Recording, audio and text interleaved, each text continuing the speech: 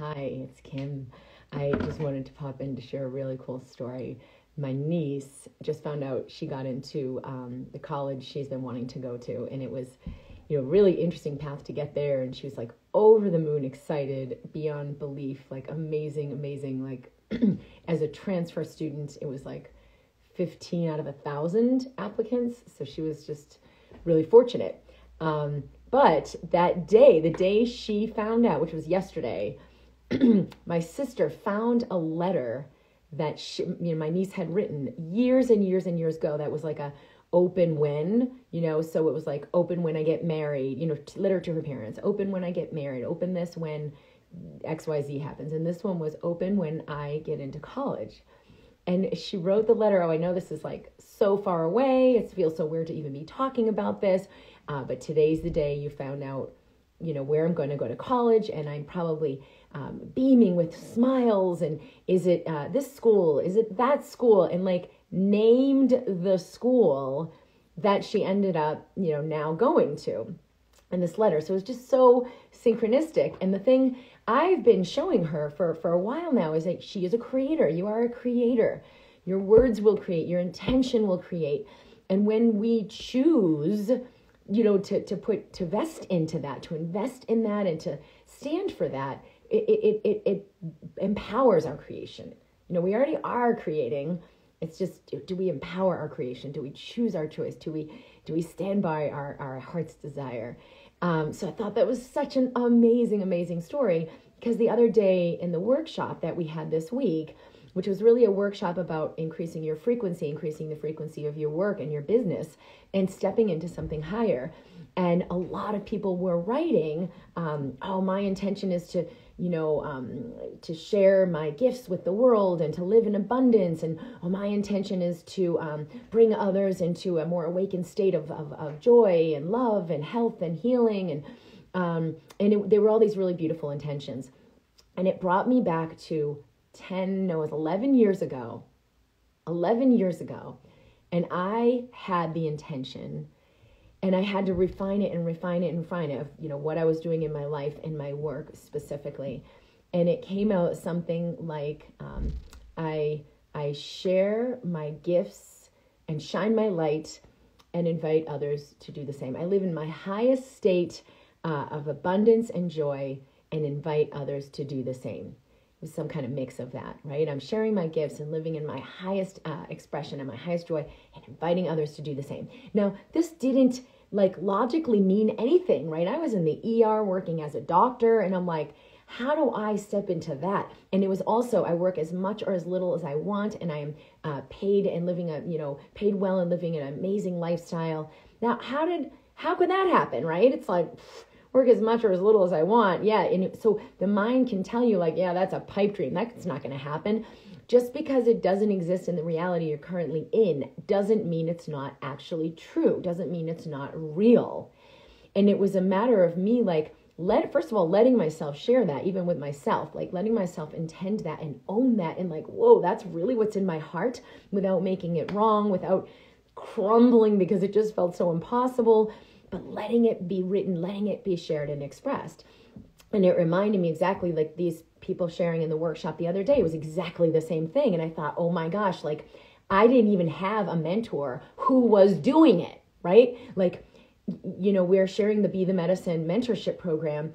And how amazing is it to be able to share with others? This is real. Your heart's desire is real. Stand by your heart's desire. Here's how we create it. And I had been working with this coach who was awesome. And she wasn't living my dream. She was, she was doing her thing as a coach, but what I knew was in store for me, I didn't know anyone who was doing that. So it takes so much courage for us to say yes to that massive heart's desire. Because to me, that was so massive. It was blowing my mind. It actually hurt to even acknowledge that desire, because I was like, oh, how could that even be? But to cultivate it anyway is what courage is really all about. And that is when you let your creation be ignited and be empowered.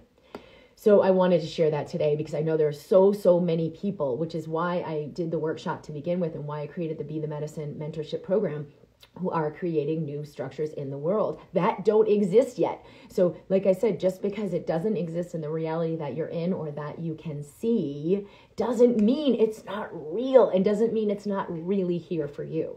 So I'm so grateful I had even that coach who encouraged me and helped me get this all out at the time. And then I've actually seen all of this, so much of it, come to fruition and living this incredible, incredible, abundant life.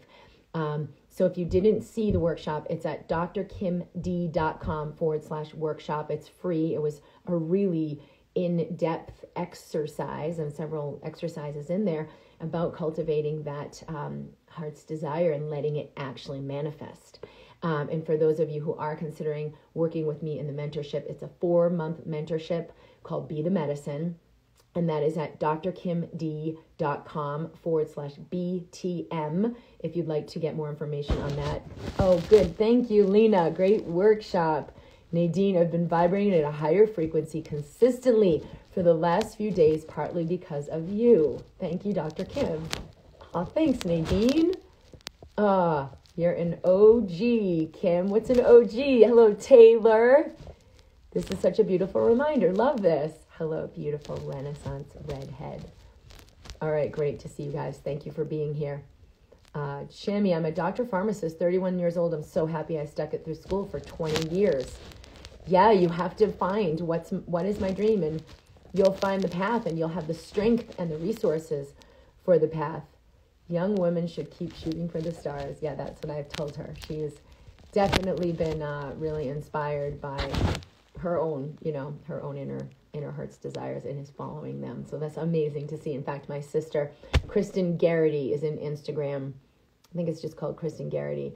And she shared the video of Maggie actually finding out. She was, in the computer, and she's like, and it was like, I hope you're sitting down. And then you click the next button, and then, it announces that, she was accepted. OG is original gangster. Oh, I never knew that. That's awesome.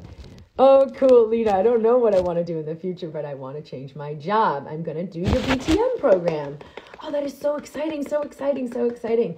Yeah, it's definitely a ripe time, because so many people are in that realm of, like, just like you said, I don't know what I'm going to do, but I know it's not this. I know it's something bigger. And so how do we step into that expansion, and how do we change our relationship with life as we know it, with money, with work, with myself and what I think I'm capable of or not capable of? How do I change that so I can see more possibility and really start to let in the light? Like, it's right here. So stay with that, feel with that. We are all moving more and more into, like, the real world, which is the free world. It's the organic world of, like, you actually living what is your truth, as opposed to the structure, the old program. So bravo to you. Thank you for being here. Sending you lots of love. So the workshop's at drkimd.com/workshop. It's free. It's still up for viewing, I think, for a couple more days. And then the program is at drkimd.com/BTM. And I am so grateful for everyone who's joining us for that. All right. Lots of love. Bye.